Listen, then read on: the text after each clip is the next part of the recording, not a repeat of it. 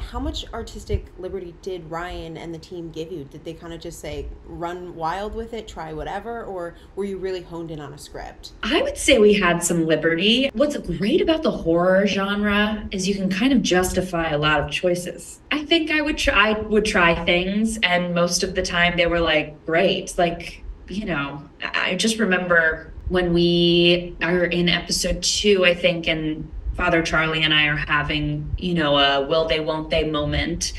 And we got a note from Ryan on a walkie-talkie going 50% weirder and more sensual. And we were like, okay, like 50%'s a lot. And I just looked at Nick and I was like, this is gonna be different. And he's like, go at it. And I was like, okay. And I remember spitting and like putting my hand in his mouth and they were like, moving on. And when you hear moving on, you're like, all right, well, we did something right. It's those moments like that wasn't in the script, of course, but I think Ryan was like seeing something and then wanted to build on it. And so we kept going and going. And that moment of creation is so fun, actually. It's like that's why I do it. Speaking of those scenes with Nick, I've seen so many. I don't know how in the weeds you are on Grotesquerie TikTok, Grotesquerie Twitter.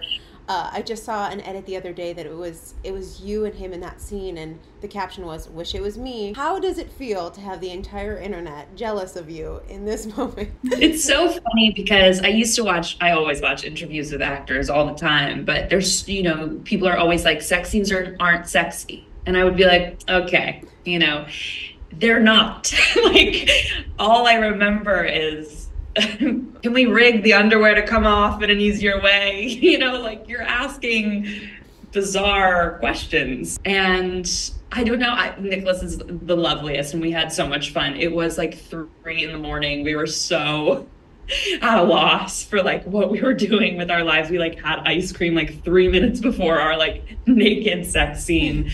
I think it's so fun to like watch someone blow up. He's having such a moment right now, and I'm so happy for him. And we had so much fun with those scenes. Obviously, like those are the types of scenes you read and you're like, this is going to be a blast. Like, what's this dynamic is so confusing for her. There's so much shame built in around this sexual tension. And I think everyone can relate to that in some way. This like push pull of like, I want this, but shouldn't, whether or not you're in Catholicism or not.